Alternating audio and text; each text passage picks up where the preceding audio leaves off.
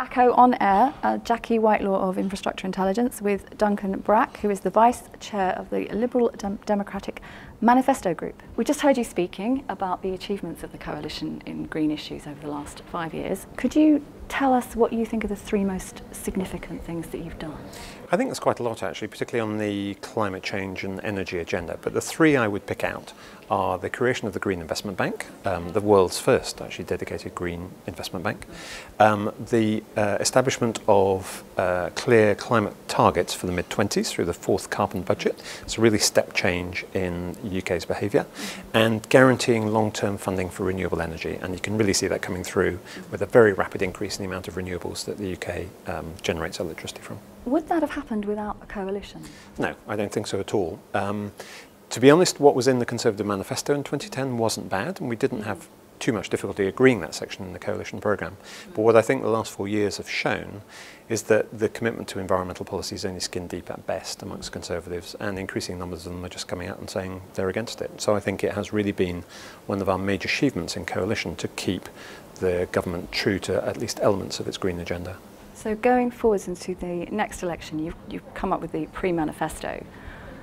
Which items in there do you think are the most significant for the country in the next to pursue? Well, I think what we are trying to say in the pre-manifesto, which we published a couple of months ago and will be in more detail in the manifesto, is the understanding that an essential part of the UK economy is its green industries sector. Renewable energy, low carbon transport, green finance. These are all areas where the UK has had a good record, and we should be building on them and developing them to lay the seeds of future prosperity. Particular commitments, much more action on energy efficiency, reducing people's fuel bills through insulating their homes better, tackling fuel poverty, generating a lot of jobs in the process, continuing support for renewable energy and low carbon transport, and setting a long-term framework through more ambitious climate targets and natural capital targets so that industry has the confidence to invest for the long term and knows which direction we're headed in. The idea of having green taxes to encourage more renewables, has it backfired a bit purely in the fact people's bills have gone up?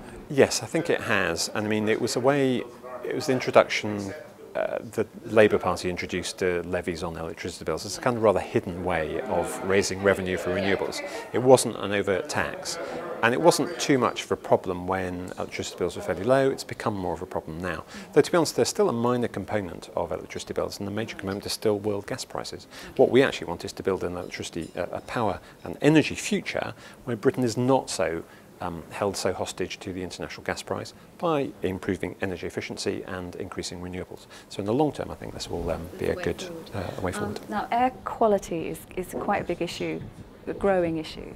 Where do the Liberal Democrats stand on that? Are you going to pursue a framework for low emission zones? Yes, I think so. It's an important area, and one that we, to be honest, we need to do more thinking on, and we have another 3 months till we have to finish the manifesto, so it'll be one of the top environmental issues we haven't yet addressed. Clearly there is a need for more action in cities, particularly like London. A whole mixture of reasons for problems with local air quality. One is the sort of favourable tax treatment of diesel compared to petrol. There are other issues with coal stations, which we've already said we would phase out in electricity generation, but we do need to have more detailed proposals. I think one way forward is to the government is already supporting electric vehicles, but I think the priority should be given to electric buses and electric taxis, where I think the infrastructure is easier to construct, and they account for an awful lot of short journeys in cities with local air pollution problems. Because you also mentioned the extra low emission freight plan that you've... Yes, our long-term aim is to have all vehicles on the UK's roads ultra low emissions by 2040, apart from freight. But clearly there's limited resources, so you have to start in the areas where it makes most sense. And I think that's probably, public transit vehicles, buses and taxis. There was a big announcement this week about £15 billion of spending, 83 new road schemes. Yeah. Coupled with that are green, mitigating green plans. Is that something you support going forwards? I think our priority should be public transport, and it's fair to remember, of course, that the coalition government has invested more in the railways than any government for about 100 years. And I wish our ministers were slightly better at reminding people of that. When they look at the roads programme, they think the government only cares about roads. Obviously, you can't ignore roads. It's very important that the rail network is not going to cover large parts of the country forever, though we hope to expand it. So it's important to improve roads and make them as environmentally sensitive as possible. I assume if you've got the low emission vehicles, they're going to want to travel on something. Yeah. That's right. If you can reduce emissions from road transport, then you are tackling Thank you very much. Pleasure.